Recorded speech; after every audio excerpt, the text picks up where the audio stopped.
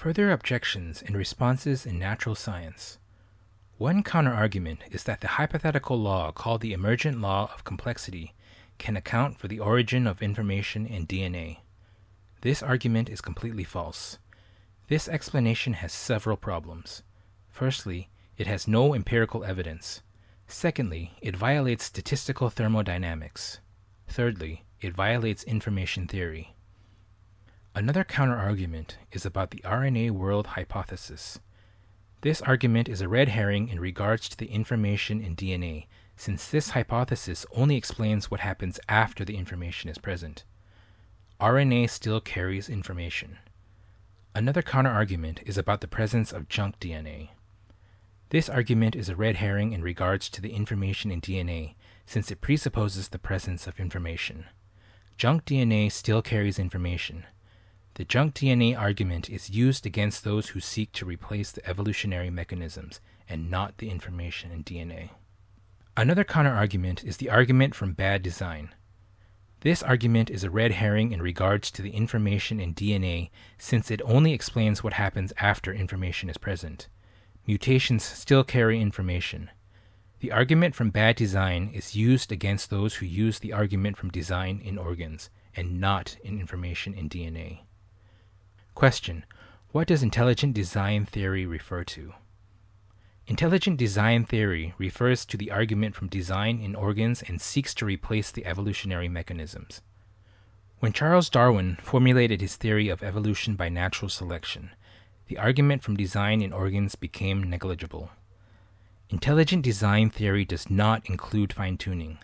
It does not include the information in DNA, and it does not include the cosmological argument. Another counterargument is that the spontaneous degeneration theory can explain the origin of information in DNA. This argument is completely false. The spontaneous degeneration theory contradicted the second law of thermodynamics.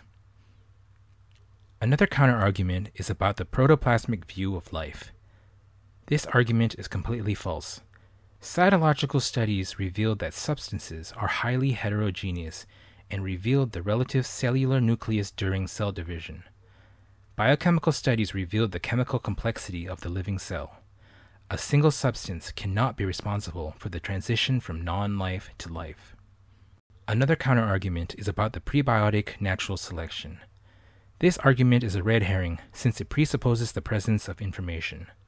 Therefore, it provides no explanatory power for the information in DNA.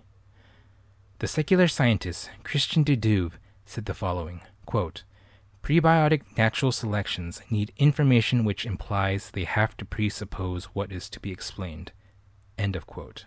Another counterargument is that biochemical predestination can account for the information in DNA using attraction.